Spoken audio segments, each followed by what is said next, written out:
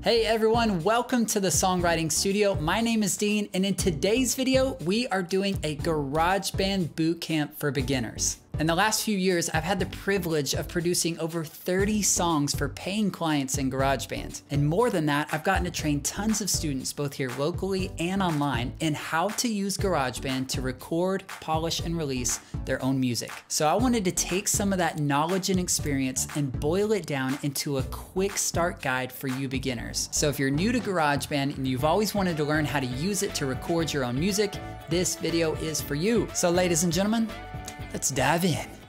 Now, before we jump into our 10-step GarageBand bootcamp, let me give you a quick little tour of what the GarageBand interface looks like. When you click on the GarageBand icon, it will typically pull up the last project you were working on. But to go back to the main menu of GarageBand, simply exit that project, and you'll see this window here, which is the startup window for GarageBand. You can click the Recent tab to see the projects that you've been working on recently. But I want to show you a few things under the New Project tab, where you can click an empty project, and then down here at the bottom, you can choose the speed of your song, the key signature of your song, the time signature of your song, and you can even tell GarageBand if you want to record with a built-in microphone or with an external microphone. As well as you can tell GarageBand whether you want to hear sound come out from your built-in speakers or from an external speaker source. Now don't get confused about this stuff. Let's just hit create and start a new project. The first thing that GarageBand asks is what kind of audio track do you want to add into your project first? We're going to talk a lot more about each of these 4 tracks, but for now I'm just going to create a software instrument track. And now we're inside of the GarageBand interface. You can hit your space bar to start and stop a project. You can also hit enter to get back to the beginning of a project, or you can click anywhere in the ruler to jump to a specific part of your project. Then of course, to record, you're gonna hit the red record button. You can also hit R on your typing keyboard to start or stop a recording. Now that we know how to get a project started in GarageBand, let's dive into our 10-step bootcamp on how to make your first song in GarageBand.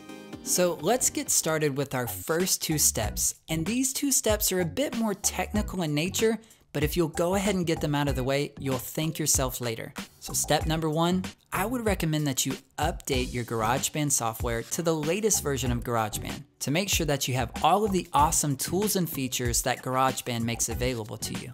To do this, simply go to the App Store and click on your Updates tab to see if you need to make an update. You can also search for GarageBand in the search bar and then click Update from the GarageBand page. If you don't need to update, then it'll simply say open and you're good to go.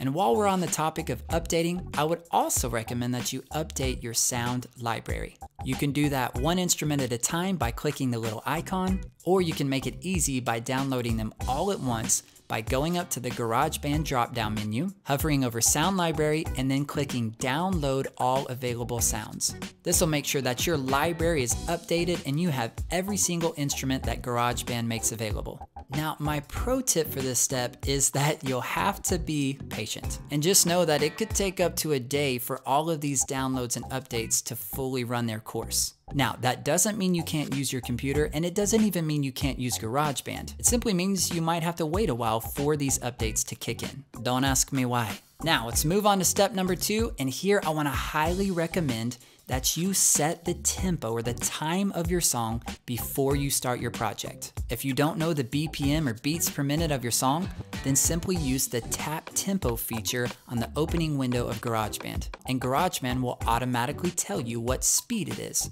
And then once you're in your project, I want to highly recommend that you record with the click track or the metronome on, because you see several of GarageBand's tools are time-based. For example, like the automatic drummer, not to mention any echoes or delays that would be on your vocals or guitars.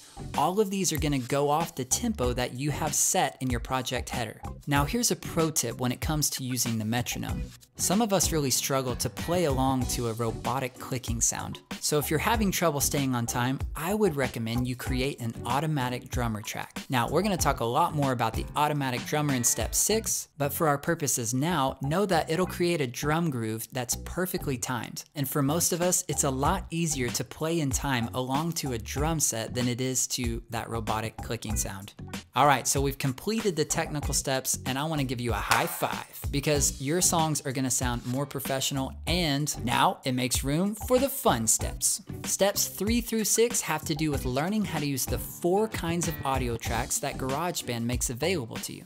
So we'll start with software instruments. Did you know that GarageBand offers you a huge library of instruments that you can add into your projects, including basses, drum kits, electronic drum kits, orchestral instruments, synthesizers, pads, pianos, organs, claves, and a bunch of other really cool and crazy sounds. And you can use these software instruments to fill out your song, or even write songs entirely out of these software instruments. You make it a face, you make it a minor.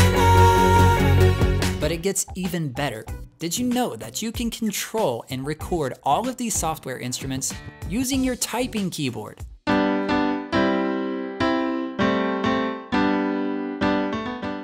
All you have to do is use the keyboard shortcut Command-K, which brings up this window called the musical typing feature, where you can control and record these instruments with your typing keyboard.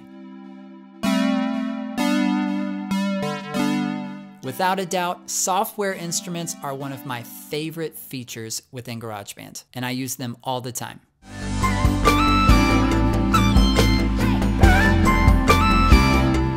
Step 4 is to familiarize yourself with the microphone track. And you'll select this track anytime you want to record something using your microphone. Now, of course, that includes recording vocals, but don't think of it only as a vocal track. It's more accurately a microphone track. So you would use this track anytime you're using your microphone to record. Maybe it's vocals, maybe it's your acoustic guitar, maybe you play violin and you want to record it using a microphone. No matter what, if you're using your microphone, you'll use the microphone track.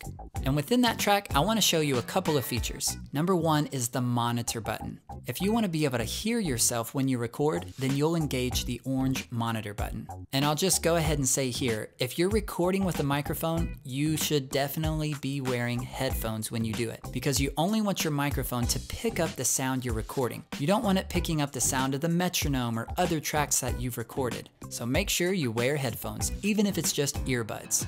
And beyond that, I want to show you that you can rename these audio tracks by simply double-clicking on the text. Now, this might seem like a simple thing, but I found from experience that this actually helps my project workflow be more efficient and way less confusing. Step 5 is learning to use the guitar track. Now, if you don't play guitar, then feel free to skip to step 6. But if you do play guitar, you're going to be really excited to find out that GarageBand offers you tons of sounds and presets to choose from when recording your guitar.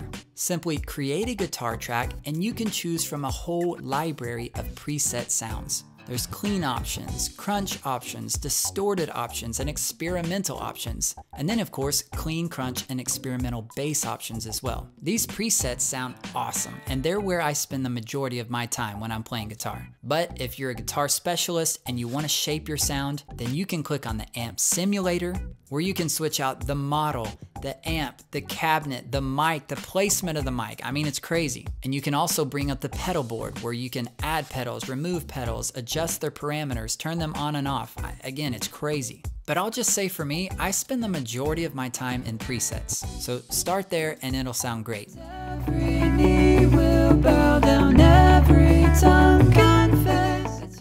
The last thing I want to say about the guitar track is GarageBand actually offers you a built-in tuner.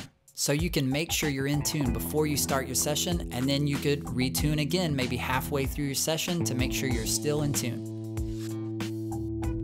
So now we're moving into step number 6, and we're going to look at the final type of audio track that GarageBand offers, and that is the automatic drummer. The automatic drummer gives you over 20 drummers in 7 different genres, and each of these drummers will add their own flavor and style into your song. So all you have to do is click on the genre that you think best fits your song, and then try out a few drummers within that genre to see which one gels best with your sound.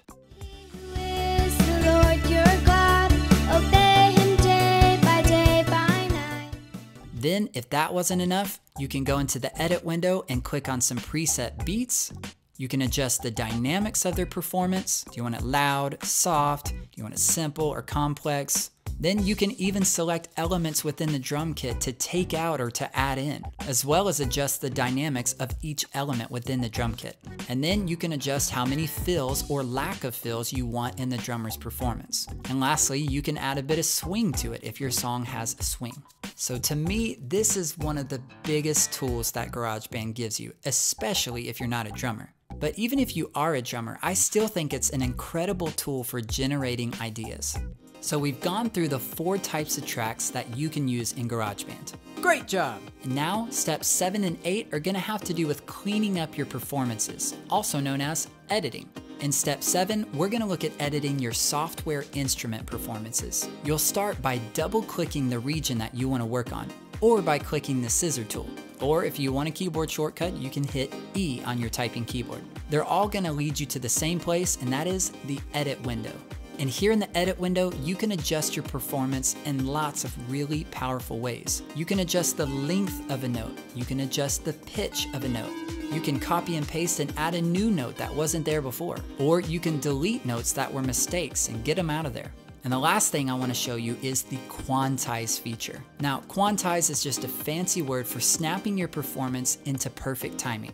And you'll find this tool by clicking on the Region tab, going down to Time Quantize, and then choosing a time signature that you want to quantize to. And just like that, your entire performance is now perfectly timed.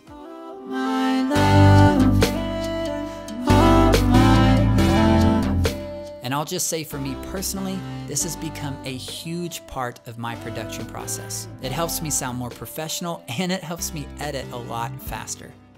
In step 8, we're gonna clean up our live audio tracks. So again, that would be vocals or guitars, anything we recorded using our microphone.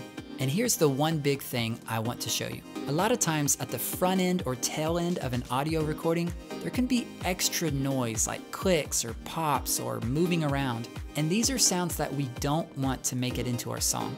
So we need to eliminate them. And you can do that by simply hovering your mouse over the beginning or end of a region. And when you hover over the bottom half of that region, the trim tool will appear. Then you can simply click and drag and eliminate those sounds that you don't want to hear. Love my Lord with all my heart. But just make sure you don't trim too far and get rid of your breath or chop off a syllable at the end. We're getting towards the end here, and step number 9 is polishing your tracks through presets. When you click on any live audio track, you'll see a library of presets that you can use to polish that track. If it's a vocal, then of course you're gonna click on voice, and you can choose lots of different mixing presets that will help polish that vocal and make it sound more like it was done in a studio.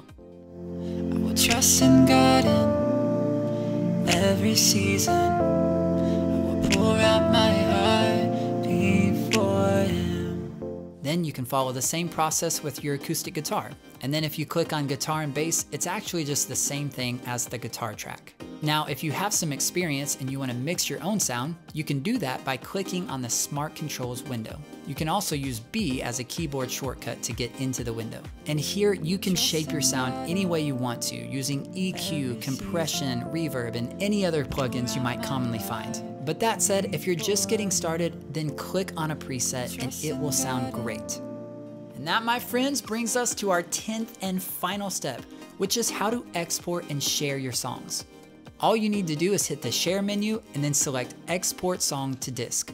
So you'll name your track, then select where you want it to be exported to, and then choose your file type. And here's my quick tip on file types. If you're still working on the song and you just want to export it to share with a friend and go, hey, how does this sound to you? Then I would recommend going with the MP3 format. It's the smallest file type, it's the easiest to send, it's the easiest to open and load. So start there if you just want to listen real quick. But on the other hand, if you're completely finished with the project and you're ready to send it to be mixed or mastered, or to have it published on a distributing platform like iTunes or Spotify, then you're definitely going to want to go with the WAV file format. This file type is an uncompressed file type, which means it will be a bigger file, but it'll also have just a bit more quality.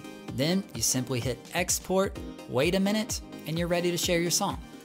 So that is 10 steps to getting started in GarageBand. And if you followed along, you are well on your way to becoming a GarageBand hero.